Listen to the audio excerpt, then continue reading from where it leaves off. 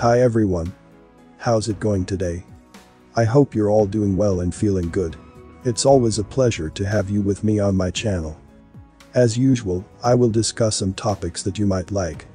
I understand that the quality of this video might not be the best, but I hope that the content is still understandable and informative.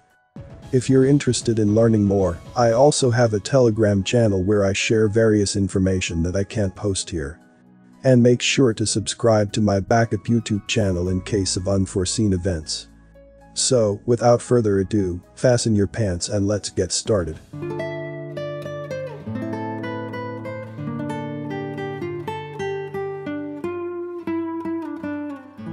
The individual comes face to face with a conspiracy so monstrous he cannot believe it exists.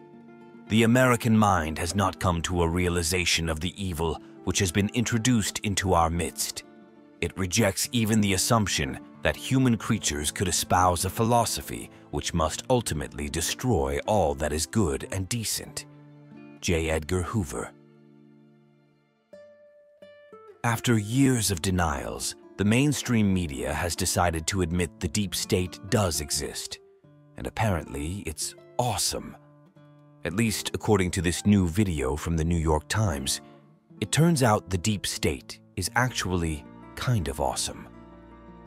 The video itself is a 6-minute strawman, presenting interviews with rocket scientists, as if they genuinely think that's what people mean when they refer to the deep state, then piling on insanely manipulative attempts to humanize the concept of the deep state by talking about these guys' hobbies and interests.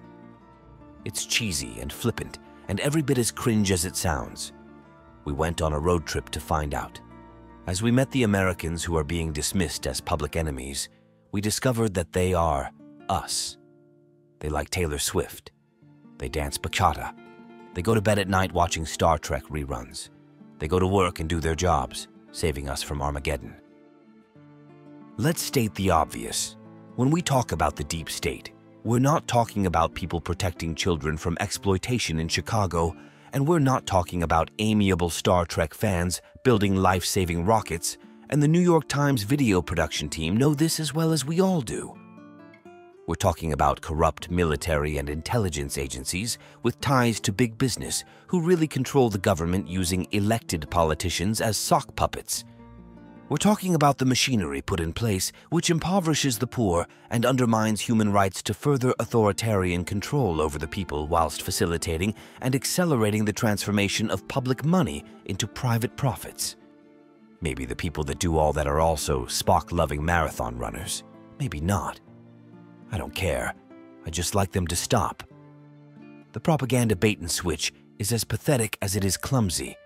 They think that by putting human faces on the lowest and most amiable rungs of federal power, they can pretend it's nothing but love and light all the way through. By defending the defensible, they hope to give the indefensible a pass. The clumsy message of the video couldn't be clearer. In fact, here it is word for word from the New York Times. When we hear deep state, instead of recoiling, we should rally. We should think about the workers, otherwise known as our public servants, the everyday superheroes who wake up ready to dedicate their careers and their lives to serving us. These are the Americans we employ. Even though their work is often invisible, it makes our lives better. Golly gee, how adorable. In their narrative, the deep state is shallow people, like any of us just doing our jobs, everyday heroes for performing as parts in machinery making for a death march to Armageddon. The state is all, we are nothing. Techno-fascism. As Yuval Harari said, humans are now hackable animals. The idea that humans have this soul or spirit, they have free will. That's over. Before I continue the video, please give a like if you learned something. Also, don't forget to subscribe and click the notification bell so you won't miss any update. Finally, watch until the end to avoid any misunderstanding. Thank you. Anyway, I decided to take a look at the New York Times article and read some of the comments. The following was a part of the top-rated comment. Money that could be used to better all of society will go to billionaires who will do nothing but build bunkers and a joyless Elysium-style authoritarian dystopia, which Project 2025 represents. Please stop them. Vote blue for a better life. The commenters seem to have grasped at least a part of what is going on until they said, "Vote blue, Democrat," as if the billionaires they complain about have no influence over that party. It obviously has escaped them that their party of choice is fully behind building an authoritarian dystopia. The left-right paradigm false binary still really runs deep, even after the last 4 years, where both parties participated in adding bricks to the walls of a dystopian prison.